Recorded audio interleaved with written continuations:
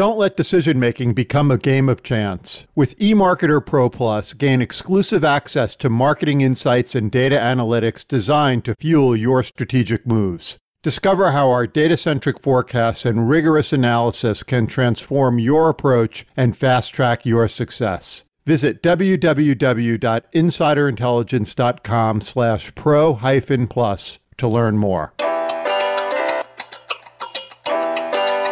Hello, everyone, and welcome to the Banking and Payments Show, a behind-the-numbers podcast from eMarketer. Today is March 5th, 2024. I'm Rob Rubin, Head of Business Development at eMarketer and your host.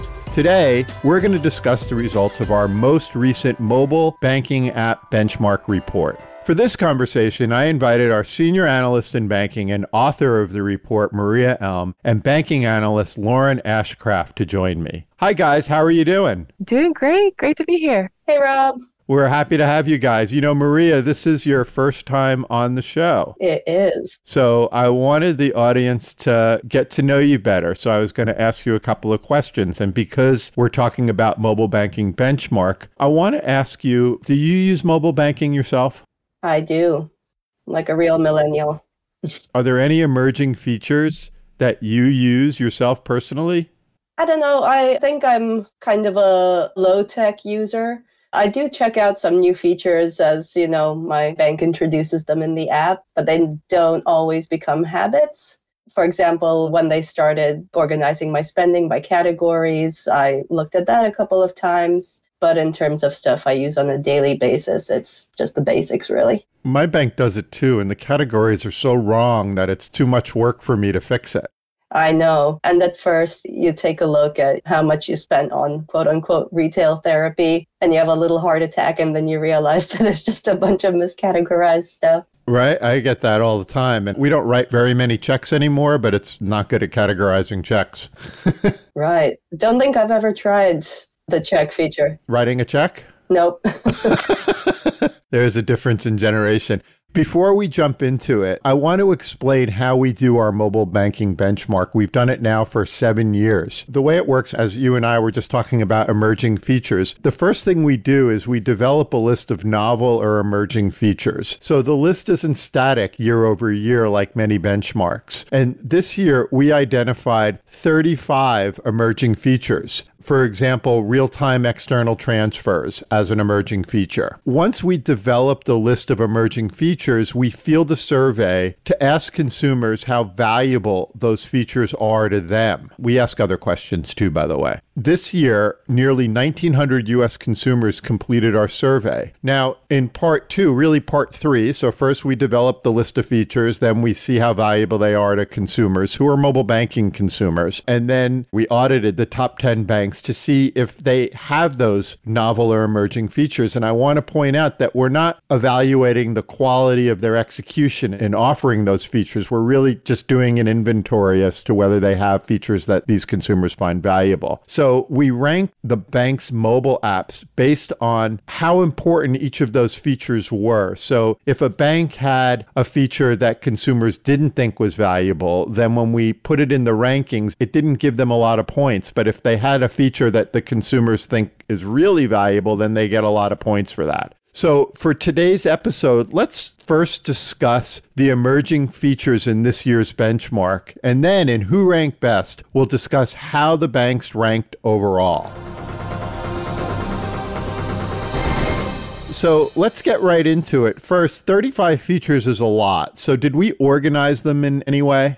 Yeah, so the categories stay constant year over year. I don't think they've changed over 7 years. And that's always security and control, account management, alerts, transfers, customer service, and digital money management. So I hope everybody now understands how we did the benchmark. And I want to jump right in to which categories are most important, like which ones have the features that consumers like the best, which one falls to the bottom. So year over year, really consistently, security and control is the most important category for consumers. And I think that's just kind of self-explanatory. If you think about, the fallout of something happening, if there's a security breach at your bank, the results are really catastrophic. So it's pretty clear why security and control would always be front of mind for customers, no matter what else is happening. And some of the other categories do shift around in ranking a little bit year over year. So, for example, in our latest benchmark, customer service dropped to the bottom. It came in sixth after digital money management. And this year, we also saw alerts and transfers increase in importance for consumers. I wonder if, like, all of the publicity around real-time transfers and real-time payments and things like that had an influence. Lauren, have you done any research in that area? Not on that, but I did want to say with alerts, there's been a lot of publicity around all of the breaches. And within my personal circle, a lot of people are getting letters saying that their data's out there. So that could really play into why alerts are so important these days, is people are worried about if things are happening in their accounts without their knowledge, or if they're getting close to certain goals. I think my industry affinity, like I'm in this business, so I think everybody must know about real-time payments, but nobody knows because it's not really offered that widely. Forgetting category, what were the top 5 emerging features that consumers value most? I think for the second year in a row, alerts for if your social security number is breached came out top by quite a wide margin. Again, that's definitely information you don't want getting out there. So I think pretty consistently we'll see this one coming, if not top, then definitely in the top 5. And I noticed in your report, it said Gen Zers call that feature extremely valuable. So I think that you're right, it'll continue to grow in importance.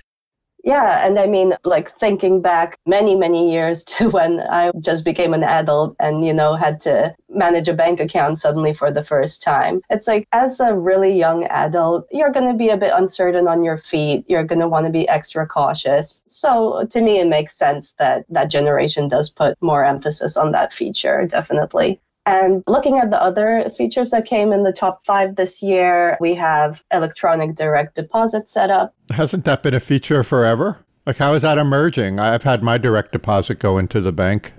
Yeah, well, if you read it off the page like that, then it sounds really table stakes. But I think the nuance here is that you can set up a deposit from within your mobile app. From my perspective, that should also be a table stakes feature by now, but it's taken the industry a little while. So that's why we have it down as an emerging feature. I feel like Citibank had that a million years ago. Well, some got there a lot faster than others. That's what I'll say. But so it's the difference is electronically setting it up versus filling in a form with your bank information and giving it to your employer, which is how it works. Not even that. I think for a lot of banks, setting up a deposit just via a website on a desktop has been around for a long time. But if you can just tap into the app on your phone and do everything entirely from there, that's what gives it the emerging aspect. Maybe that's more important for Gen Zers, because one thing that I've noticed is younger people don't necessarily stay in jobs as long as older people. So it's something you actually could use. Like somebody that stays in a job for 20 years only needed it once. It's not that important. What were some other features in the top 5? So coming in third, we had alerts for when you might not have enough balance left to make a payment on your account. Uh-huh. And then we also had transactions listed in easy to understand terms. So just to explain this one a little bit more, sometimes you'll click into your list of transactions on your mobile app and you get some like really cryptic company name that you don't recognize. Right. You get whatever came through the ACH network or whatever. Yeah. Exactly. Yeah. Yeah. So this is just like putting it in human terms so you can actually recognize the business that you transacted with. Right, your mortgage payment, like that kind of thing. Yeah. And again, this is something that I would strongly argue should be table stakes. And the fact that it's still listed as a feature in our report and that it's so highly valued by customers should be telling banks something. Right. We recently wrote an article about how 40% of U.S. consumers lack basic financial knowledge. So that just confirms how important using that accessible language would be. Yeah, definitely. And I think when it comes to something like your own transactions, like you rightly feel entitled to be able to know as much about that as possible. You shouldn't have to try and guess, what this payment was and to whom. So what rounds out the top 5 then? I think we went through 4, right? Yeah. So rounding out the top 5 is what we were just talking about, real-time external transfers. And as you say, quite a bit of coverage recently. So that explains why it's front of mind. At least in the industry press. I don't know if in the consumer press there's been a lot of coverage, but once banks start to offer that, do you think the first banks that offer it are going to do it for free, or it's all going to be fee-based? I think we're likely to see a bit of a mix, but I think we'll land on free to very low fee. Yeah, I always think that a company, it doesn't have to be just banking, but once a company introduces something that there's enough value that they get a fee for it, it's going to be in another company's best interest to give it away. So it's always that price pressure. But I wanted to ask before we jump, were there any features that consumers didn't place high value on, but you guys actually think is going to be important to them in the future? So they just don't have the foresight that you as banking analysts have. So I don't know if it's necessarily about, not having foresight. I think it's just a matter of what people have been used to and conditioned to expect. So for example, one of the least valuable features, according to consumers in our survey, was being able to connect with a chatbot through the mobile app. And this one pretty consistently comes pretty low in terms of consumer value. Yeah, I remember over the years, low. Yeah.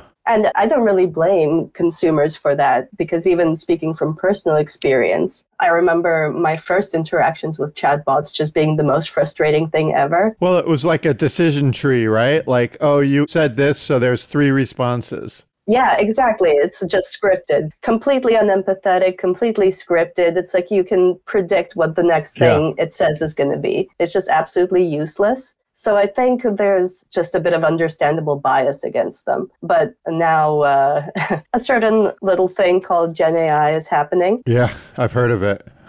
Yeah, there you have. And I think that's just going to be a game changer. I think maybe even by the time the survey rolls around next year, we're going to see that feature change in value. It'll be fascinating to see if the numbers go up, because I think that once consumers have a good experience with it, they're going to love it. The trouble with talking to a human is you have to debrief them in order for them to help you, but you won't have to debrief the conversational AI. That is true. And as banks are training their AI, one thing to keep in mind is there was just this big story about Air Canada. They lost a court case against a customer because the chatbot provided some inaccurate information. They owed the customer damages and court fees, which I think equated to a little bit more than the ticket cost. But banks will be held accountable. I think this court case set a precedent for companies will be held accountable for what their chatbots say. So that's one thing to keep in mind. I do think that banks are going to be cautious about it, and that some banks like Bank of America might be ahead of the curve because they've been working at it for a while.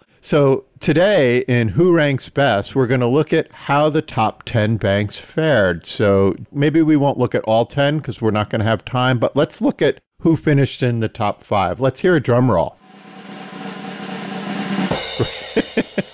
First, who finished number 1? Okay, so US Bank came in number 1. Okay. That's for the second year in a row. All right, good for them. Chase came in second, also for the second time in a row. Okay. And then in third place, we've got Truist, which moved up from fourth place last year. Okay. And then in fourth place, we have Citibank, which also hopped up a rung from fifth place in 2022. And who finished in the top 5 this year? Yeah, so this one was interesting. Well, actually, I'm saying it came in fifth, but it tied with Citibank for fourth place, and that's Wells Fargo. All right. And Wells Fargo moved up from 11th to 4th. Right. Last year, we ranked 15 banks. This year, we did just 10. So I guess my first question, what did U.S. Bank do well to win again? Yeah, it's a great question. So just to illustrate just how well it did, it scored 61 points out of 100, and that's 28 points higher than the study's overall average. Wow. So that's a really wide margin. In terms of what got it to first place, it came first in the alerts category, which was consumers' second most valued category this year. It also secured first place in account management, which was consumers' fourth most valued category. And it also placed quite high. It came in fourth in security and control, which, as we've already discussed, was the most important one. Yeah. So you mentioned, we'll talk about who you didn't mention, but you mentioned Wells Fargo jumped from near the bottom last year to top 5 this year. So what did they do?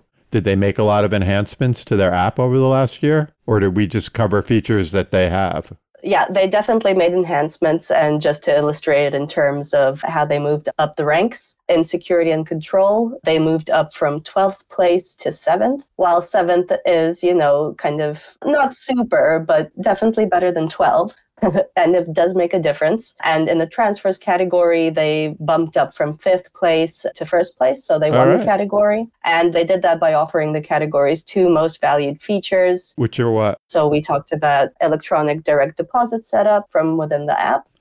And also real-time external transfers. And if you remember, those are 2 of consumers' 5 most valued features. Right. So that's what you got to do. I noticed from the report that Chase finished number 1 in our security and control and digital money management sections. The next place finishers in security and control weren't even close, and also in digital money management. So it wasn't enough to beat out US Bank. Why wasn't anyone else close in those categories? And what should Chase do to be number 1 next year? Yeah, so I'll go category by category. So in security and control, Chase pretty much just had sheer breadth going for it. It offered all except one of the category's features, I think. And the one feature it didn't support was also the least valued of the bunch. So it didn't make a dent in its score, really. And most importantly, in security and control, Chase supports the feature of alerts for breached social security numbers. So that's the most valued feature in the whole study. And it was one of only 2 banks to do that. The other one who supports the feature is Capital One. But it wasn't enough to beat out US Bank. Not this year. Is it just because US Bank has a breadth of features that consumers value the most overall? And it's not just necessarily within the category? Because if security and control is the most important category and they clean the deck with their scores, you would think that if they won that, they should win. Yeah, so some of it comes down to, this is going to sound really dry, but it's the truth, comes down to scoring methodology and, magic we do in the spreadsheets. But basically all the scores just piece together into a bigger picture. So everything influences the final score. Right. And just to come back to Chase, so in digital money management, I want to say this is going to sound like a bit of a backhanded compliment, but it basically stood out against overall poor performance in the category. It was the only bank that supported more than 2 features in the category.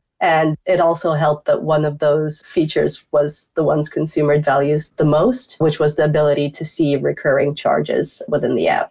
So what's interesting is, like, when we first talked and we were doing our little icebreaker questions, you talked about how you saw how they categorized things. It was wasn't something that you use. And I'm wondering in the money management, and Lauren, you said how, there's a lot of people that don't understand, they don't have a lot of financial money management skills. Is that's actually, even if you offer those, there's the least gain to those because there's probably low engagement. In other words, nobody ever used the personal finance tools that were available. So some of the banks are just sort of de-emphasizing that category. If you look, that says, okay, well, they were the only ones that had just 2. So it seems like digital money management is being sidelined a little bit. What do you guys think of that? There might be a little bit of cost-benefit analysis going on there, but whenever you look at the subscriptions management, the ability to see recurring costs, anywhere you can get your customers to save could mean they have more deposits, they put more into savings, they invest more with your financial institution. So seeing as that is the most important feature to add, I can really see why, because there would be a real benefit there monetarily. Right. And then just to finish this up, I got a question from Erica. She would like to know why Bank of America is not on this list. Well, Bank of America is on the list. But they're not in the top 5. I would argue they spend a lot, probably their top 5 and how much they spend on their mobile app. So why aren't they in the top 5? Did they drop this year from last year? What's going on? They did. They were 2nd last year and dropped down to 8th this year. Ooh. And this is going to be kind of cold comfort. But as you say, they rank quite highly in terms of mobile investment. So I'd say it's not always easy to predict where consumers are going to place value. Some features stay consistently valued year over year, and those are safe bets. But as things in the economy change and, consumers' priorities change, so is the value they put on different features. That plays a lot into scores. I just want to emphasize that. So it's not always a matter of, someone didn't do something they were supposed to be doing. Sometimes it's just the times moved on and maybe your digital investment didn't. So one of the things that I like to think that this report helps with is just it helps calibrate areas of investment. So given consumer interest, if you could spend $1 million and build 5 features, which 5 should you build? I don't want to be that prescriptive. I would just say... I do. I'm going to be a bit more kind of big picture, and I'm going to say that just the best place to start is use our report to just find gaps where demand isn't being met. Basically, find easy wins, start with the low-hanging fruit. That'll give you a good base to build from. One of the things that I think this report is particularly useful for is just letting banks cross-reference demand against support. If you see that a feature isn't being very widely supported, you're likely to win quite a lot of favor with your consumers by being one of the first to move on it. Yeah. So our mobile banking benchmark certainly makes US Bank and Chase happy and Bank of America sad. But that's just the way it goes, and there's always next year. Well, this has been a great episode. I really am so happy to have you on the show. A fascinating discussion about the mobile banking report. There'll be a link in the show notes so that you can get more information about the report. I want to first thank everyone for listening to the Banking and Payment Show and eMarketer podcast, and also thank you to our editor, Todd. Our next episode is on March the 19th, so be sure to check it out. See you then. Bye, Lauren. Bye, Maria. Thanks for having me. Bye, Rob. Thanks for having us. Thank you for coming. I'll speak to you soon.